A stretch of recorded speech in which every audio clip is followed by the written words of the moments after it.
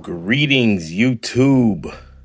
So today I'm coming at you with another G.I. Joe Classified Custom Showcase. I have a couple of things I want to share with y'all today, and I know it's been a while since I made a video, so I apologize for the absence, but I've been a little bit busy with, real life stuff. And then also I was in the lab, creating things. So I didn't really have anything of substance to give you just yet, but I do now. So here I am.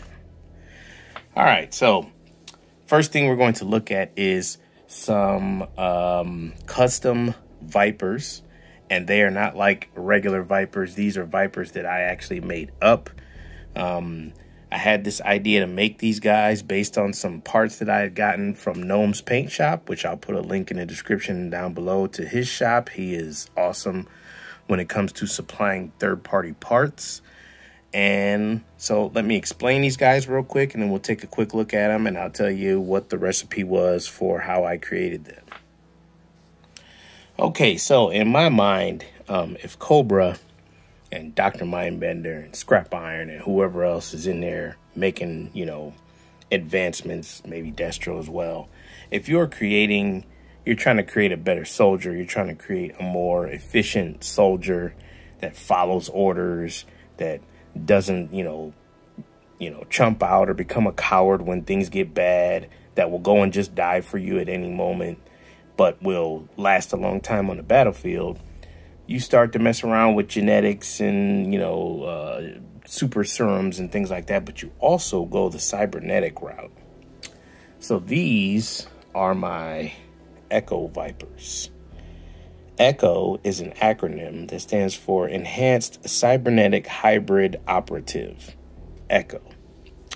So this guy is the ECHO leader, and all three of these guys actually are made from Power Rangers. So this is, and I'll put the picture of what this guy was before I turned him into what he is now. He was a Power Ranger that came in a 2-pack. And he had some pretty good looking features to him, and I knew I wanted to work him into my Cobra army. I just didn't know how. So he kind of sat on the shelf for a little while, and I finally found a way to work him in. These helmets, and all of them have these helmets, I got those from Gnomes Paintshop. And painted them up, painted them all black, then gave them the tried and true Cobra silver face, added some other paint accents, that silver and that red. This particular guy has a Cobra Trooper vest. This is the leftover vest that I had from when I made my Shockwave custom. And I had cut it down the middle here, and I just glued it back, so now it fits on there good. Gave it some red accents. And with these guys, I tried to go with the idea that less is more. I didn't want to put a whole bunch of different paint on them because they already looked pretty good. And he does have a Cobra Trooper submachine gun. So this is the Echo leader. And then you have your regular Echo Viper.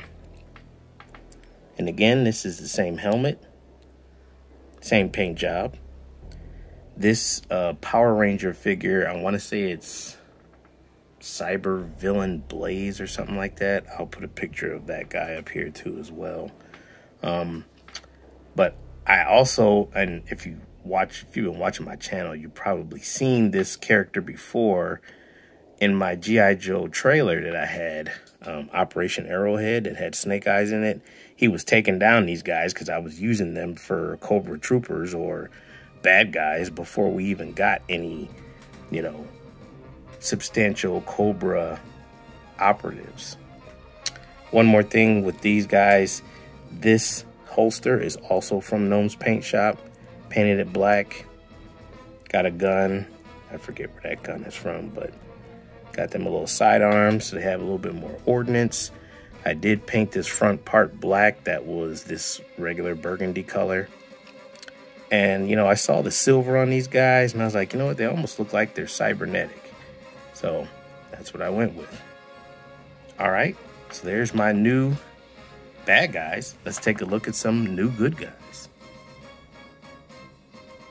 All right, so to fully, you know, be able to enjoy things like G.I. Joe or really anything, if you're talking about comic books, you're talking about cartoons, you're talking about action figures, there has to be a suspension or a suspension of disbelief. Like, certain characters in G.I. Joe completely fit modern, a realistic military, and you see them, you don't think anything of it.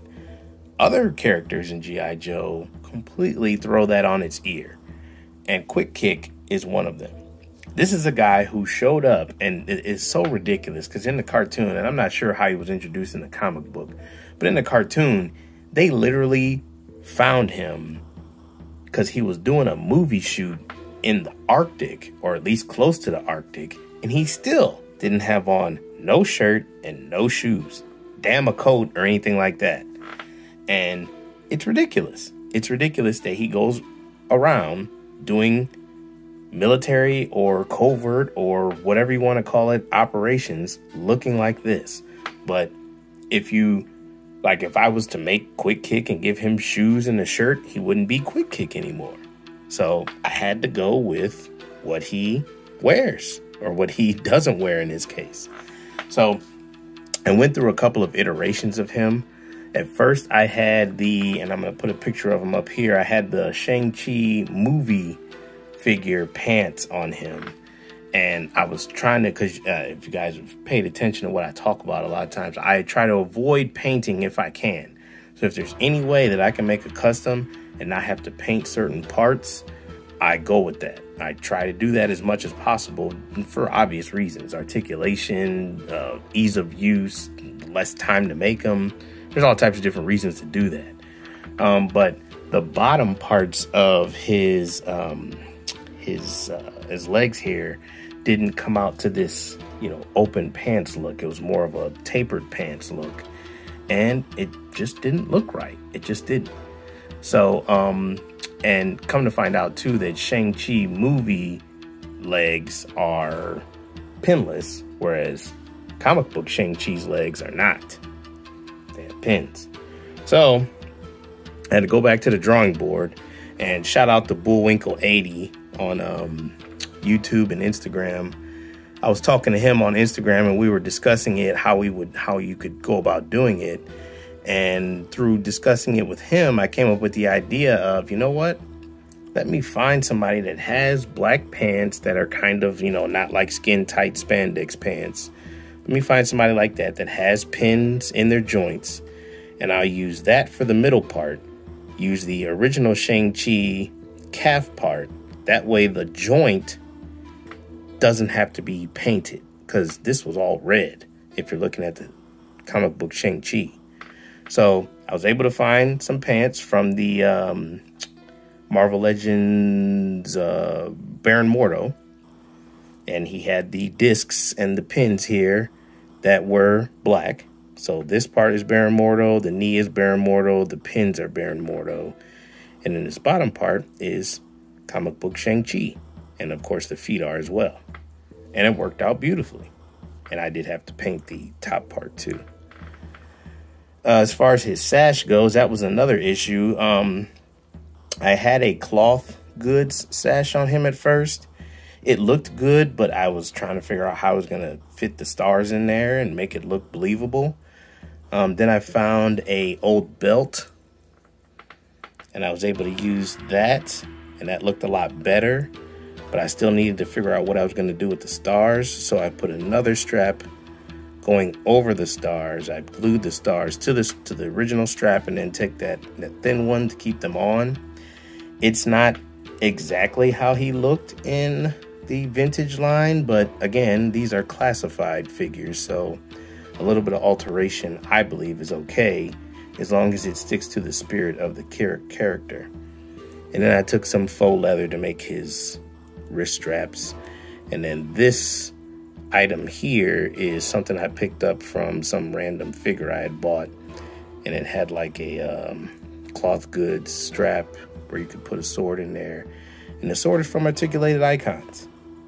So there's Quick Kick, and I think he looks pretty good.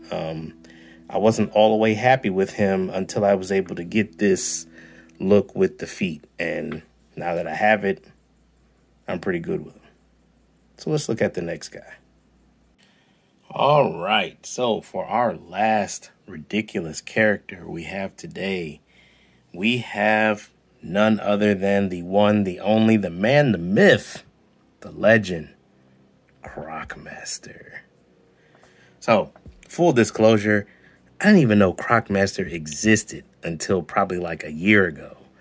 I had stopped watching G.I. Joe, stopped collecting G.I. Joe. I didn't really read the comics when I was younger. I was more of a cartoon person at that time. So I didn't even know he existed.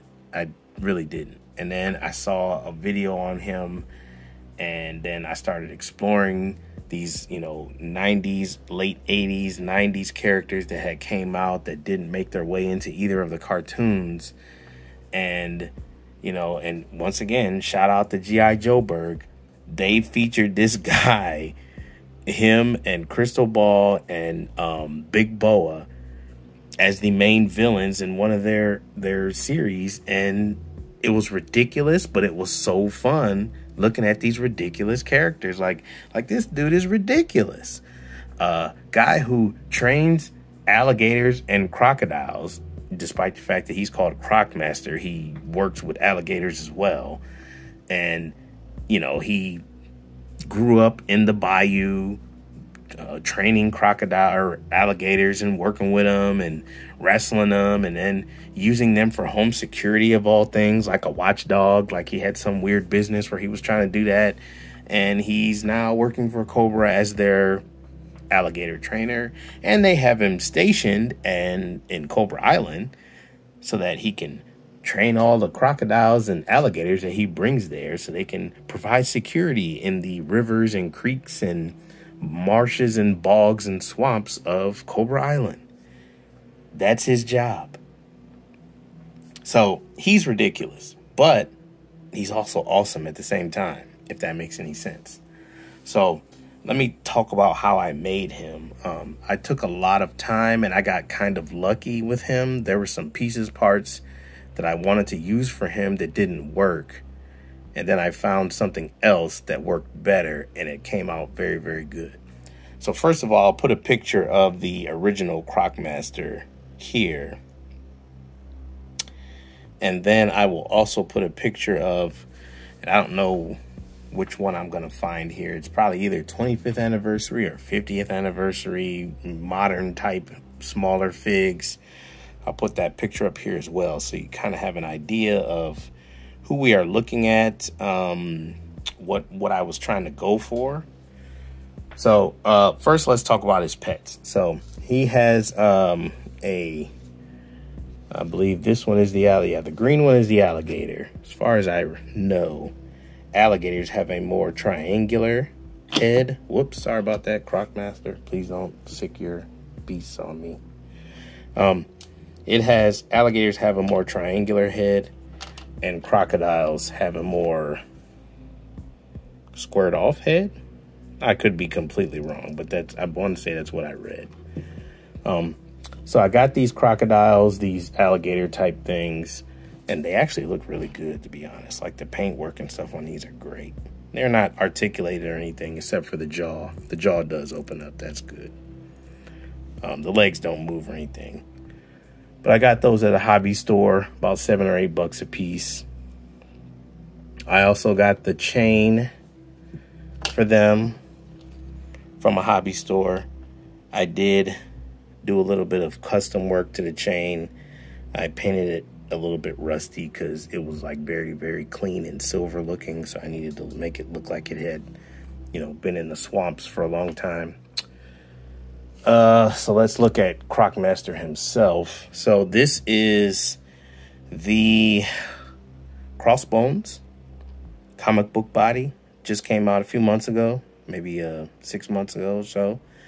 I picked that body because, again, I want to pick bodies that I don't have to do as much painting, you know, as I can. I want to avoid having to paint definitely painting joints, but I want to avoid painting as much as I can, especially on parts that are already there or moving parts. I'd love for those parts to be already the color or near the color that I need, so that if there is any paint rub, it doesn't hurt the figure. So this is that crossbones body. The boots, I molded some nodules or some kind of like round kind of things just to put on here, kind of to simulate the crocodile boots that the original figures had. And to add some texture to it, I put some sand on them and then just washed over it with the Mod Podge so that it would dry hard, so the sand will stay there to give it some texture. Dry brushed it with a couple of different color greens and just, you know, kind of made it up as I went. There isn't a real formula for this. You kind of just do it until it looks right. Gave him a knife sheath. The original figure, I want to say, had a knife on his boot, but I didn't want to put it on the boot. So I put it on his thigh here. This is a Marvel Legends. I think this came from like Nuke or something. Knife and sheath. This is a crossbones pistol. And I put a little loop here so he could have it on his back. The crocodile shirt / armor. This is from the Build-A-Figure Cull Obsidian. The big guy from the Dark Order, or the... shoot, I can't remember the name of him. Thanos's people. And I basically, come to find out, his chest was a rubber overlay. So you could cut it off. And it was already shaped to fit on this kind of, you know, shaped body, a muscular body. So it was very easy to cut it to fit onto him. Then I found some random straps just to make it like it's strapped onto him. So you got the front from Cull Obsidian and also the back. Glued it in. This is Crossbones' original head. I just painted it all black, painted the eyes red. Found some different knickknacks to do his rebreather. This is a wire from headphones. Another random piece. Had it into there. And then the original figure kind of just had this hose going here and then not going anywhere else, which was kind of weird. So I went ahead and added some more hose. Then this backpack thing to make it like this is how he breathes when he's underwater laying in the swamps. And then the belt. Oh, this part here was also from Cull Obsidian. The belt is from M'Baku, his little skirt piece. I cut that and then sculpted this little eye, painted it, put some Mod Podge to it, gave it a dose of the nail polish so it's nice and shiny. This you probably recognize from Gung Ho. And that's about it. So even though he may look like he's slightly complicated, he actually was one of my easier customs. It just was a matter of having the stuff to do him with. So, all right, let's wrap this up. One more thing I forgot to mention. I did make Crocmaster a whip because he does have a whip in the original figure. So this is just some, you know, strings and leather straps braided up, made into a whip. And he can hold this. I'll take some pictures of him holding it later and put them at the end of the video. So as far as these customs go, like I said, the Echo Vipers, I had been thinking about that idea for a long time, and I was just waiting to try to see how I could do it. The Quick Kick, you can go online right now. There's a ton of people that have made Quick Kick. People, as soon as that Shang-Chi comic book body came out, people were thinking about Quick Kick. So that's nothing really special, but I just wanted to show it just because. Crocmaster, he is slightly special, I will say that. That one I'm really proud of. I put a lot of thought, a lot of imagination into it. especially for a character that didn't see a whole lot of limelight. Like he got popular or famous with me because of somebody's play motion. Like before that, I wasn't thinking about no Crocmaster. So it just goes to show you that there's so many characters that you could get into, that you could create, you know, customs of. That, I mean, I'll be shocked if Hasbro makes a Crocmaster. They've made some, you know, unexpected choices as far as the classified line goes, but I don't see them making a Crocmaster anytime soon. Quick Kick, maybe. Crocmaster, I don't see that happening. I just don't. I'll be shocked if that happens. So, it is what it is. I got more stuff coming. I do have a vehicle that I created, or that I retrofitted. I'll make a video about that coming up soon. And I also have a new rabbit hole that I have fallen down. Oh no. So we got to talk about that too. So like, comment, subscribe. Later.